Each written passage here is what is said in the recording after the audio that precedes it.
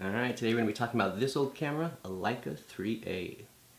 This thing is pretty crazy. It's super quirky. I was so excited to get my hands on one and kind of go through it and shoot with it, so that's what we're going to do today. Going to go over a little bit of the history, going to go over how to load it, use it, and shoot it, and then some of the weird quirks about this because it is a very unique process and workflow. So these cameras were really popular. It was the first successful mainstream compact 35mm camera that came out and that was super successful. During this time they started introducing faster shutter speeds, so this has the 1,000th of a second. At this time Nikon already had one that went like 12/50th of a second, so they were doing a little catch up. But I looked up the original ads for this and they have a picture of a cat slapping a dog. And it says, oh, okay, I have it right here. Even your eye couldn't stop that lightning jab, but the Leica stopped it cold. So these cameras, they were advertised as being for the sportsman, right? And if you wanted to shoot cats punching dogs, this one is gonna do it. I love that. And I think it's so funny too because they talk about how fast it shot and how like it captured that quick shot, but everybody knows that these cameras are slow to use. We'll go over that and you'll see why. So with the Leica 3A, the way you can identify that is the first generation had no viewfinder or rangefinder up top, so it's pretty easy to see. The second generation also didn't have that, and they had a little patch where this dial is going to go. And then this is the third generation, which is where they introduced the 1,000th of a second. So you can also identify because of the distance in the rangefinder and viewfinder. And then the later models, they'll join these so it's a little easier to use. Alright, so let's just jump into it. Let's just throw some film in there and get it set up, and along the way you're going to see how different this process is. So first off, to load the film, you're going to want to open up the bottom door, slide this over, little hinge there, so we'll just go off to the side. Okay. So there's a couple things that you're going to have to do before you start shooting. You can see I've already got a roll of film in there. When I got this camera, there was an exposed roll. I'll have a video to that link. I developed it, processed it, there were images on there. I think from the 1950s or 60s, probably 60s. So, to load the film, you can see that there's a spool over here, so we'll take that out as well. Okay. So before you start, you're going to see that there's some instructions on this. Now you actually have to cut the film specifically to that shape and that length. You can try to be as exact as you want to, but I'm just going to kind of go for it, right? So what you're going to want to do is, you can see it's going to load this way. You'll stretch across and we'll connect to this. So inside of this spool, there's a little metal tab. That's what we'll connect to. But first, let's prep the film. So you can see here, 10 centimeters wide, or about 4 inches. So we're going to need something like that, right? So what I'm going to do is cut the film down. And you'll want to make sure that when you do this, when you get to the end here, make sure you do a nice curved line. If you have any sharp corners, that's going to create an opportunity to snag and tear. And you can actually see I didn't do a very good job there. So that part right there can totally become that, right? So I want to avoid that. Let's try that again. Also, to avoid any snags, you want to cut right in between the grooves. Oh, see, and I didn't do it there either.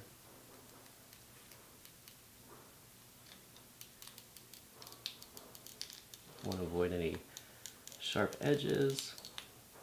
So something more like that. So this is actually probably a little bit long, so I'll cut that down just slightly.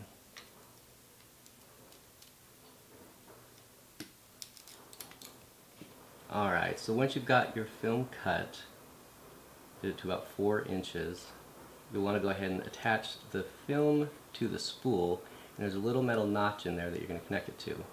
And as you do this, make sure and keep both of these up top. Okay, so this is not particularly easy to do, but I'm just going to make sure it goes all the way to the edge there. Okay, So I'm gonna load this up, and I'm gonna be honest, this is like the 4th time I've tried this. It keeps getting stuck, jammed, I keep getting tears. So here we go. I think I've got it this time. Nope, I don't, see? Yeah, put those up top. We're gonna slide this in here. The film is gonna wrap around this edge here. And you have to be so careful because as soon as it gets snagged, the film gets rough edges and it does not want to work anymore. Okay, so that is feeling good. Let's give this a shot. Oh my gosh.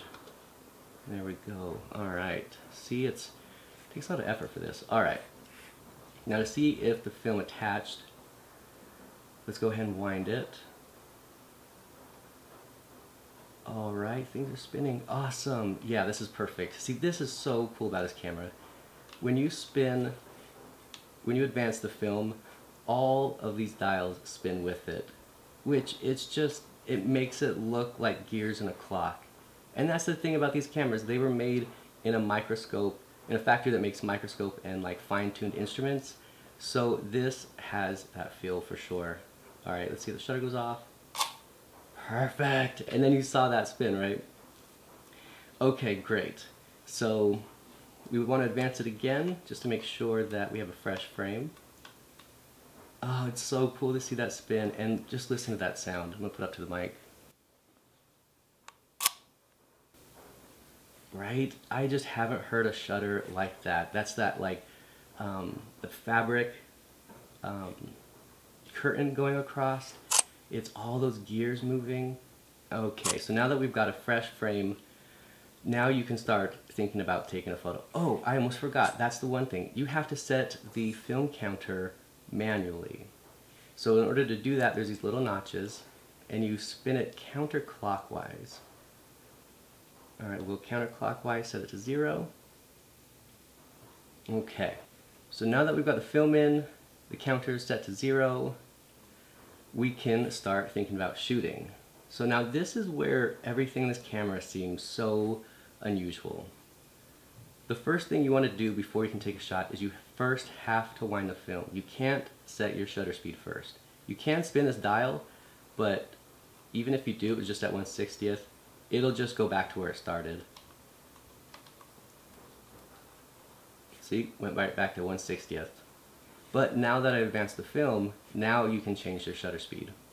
So you've got everything from 1/1000th of a second, and if you want to go to your slower shutter speeds, you go to this 1/20th of a second, and you can use that, or the 1 now means that you can use the slow shutter dial in the front. You've got 1/20th of a second, all the way down to 2 seconds, 1 second, and then T or bulb.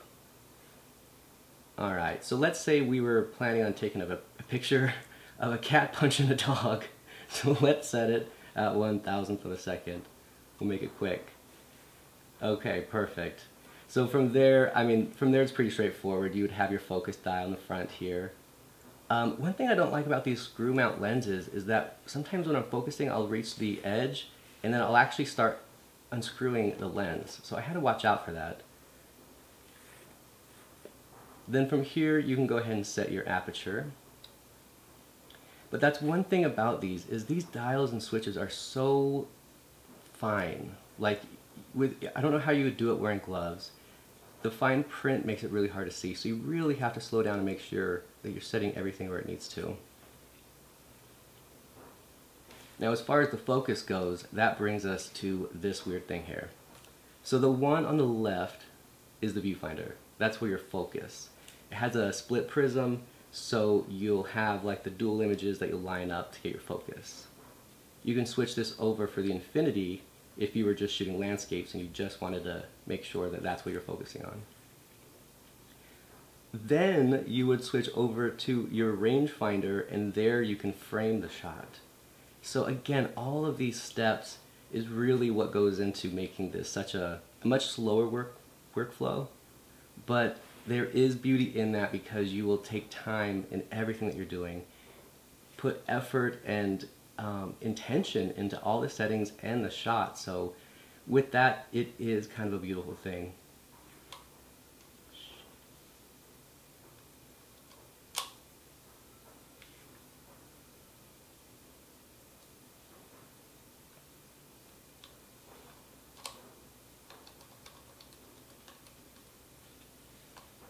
Okay, so that's one issue with these cameras and their age, is that the slow shutter settings, they tend to get stuck over time.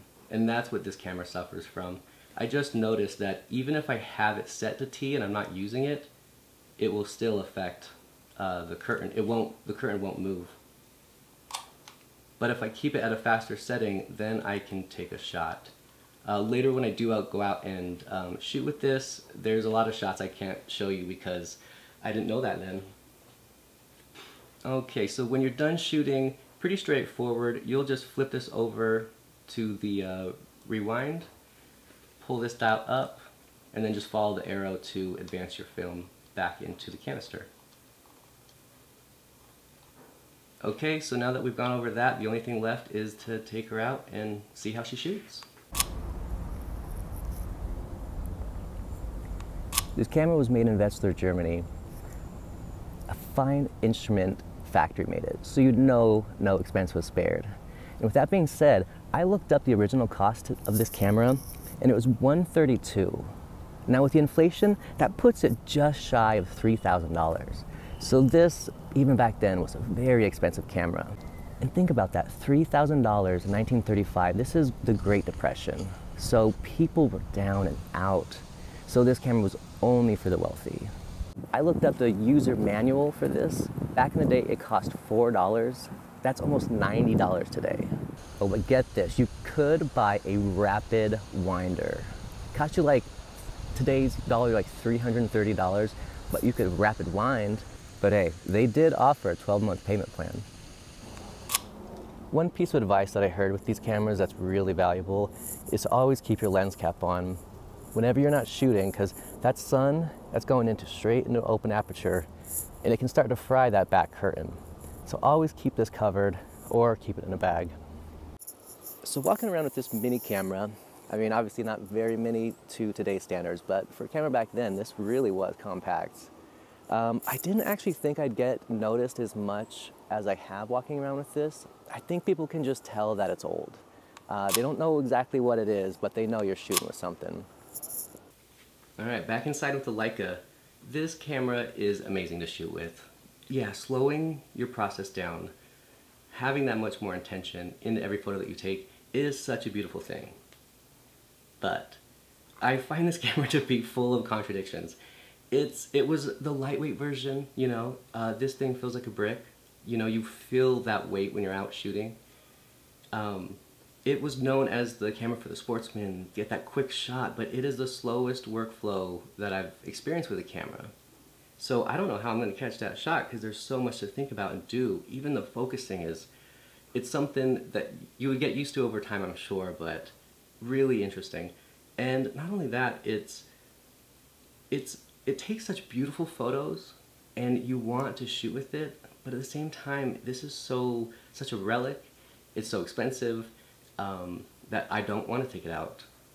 These models are known for having issues with the slow shutter speeds after all this age, and that's another issue. It doesn't want the cold weather either, so taking this camera out, it is kind of taking out your grandma, where you just want to make sure they're safe, that they don't trip and fall, but at the same time, beautiful camera, beautiful craftsmanship. It's amazing to feel, and it has all the right aesthetics when you're going out, that even the sound of the shutter, I love it. There's really nothing else like it. So yeah, thanks so much. This was an amazing opportunity. I was looking so forward to doing this video on the Leica.